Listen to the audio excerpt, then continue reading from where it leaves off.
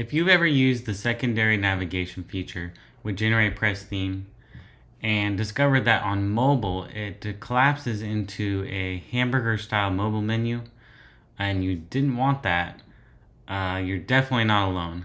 I'm going to show you today how you can disable that hamburger menu on mobile for secondary navigation and just display the plain links as is. Okay, so here is my demo site, which has GeneratePress Premium activated and the secondary navigation module activated as well. As you can see at the top here in the gray bar, this is my secondary navigation, to which I've added a Call Us Today button to it. So when we jump into the customizer and we collapse down into mobile, you'll see now that turned into a hamburger menu. But really all I want is for the Call Us Today to show there at the top instead of collapsing. So I'm going to show you how to do that real quick.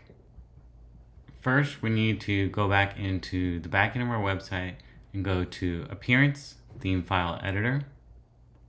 Now I'm using a child theme, and I always do for all websites I build, and highly encourage you to do the same.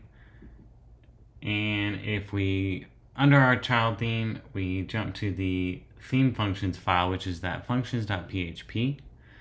GeneratePress's documentation provides the instructions for us on how exactly to do this. So if we copy the PHP,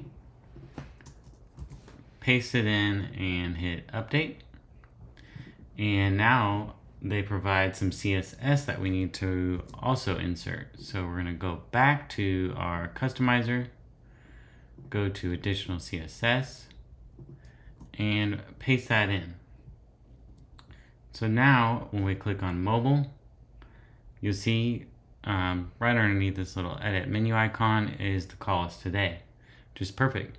But say you want to center that right in the middle so that on mobile it's more easily visible and centered on the secondary nav.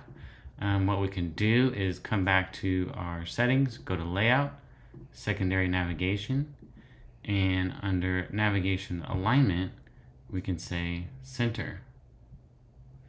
Go ahead and hit Publish, and it's in the center. So now on tablet, it's in the center. On desktop, it is also in the center. Of course, we can also write some CSS if you simply only want it to be in the center on mobile.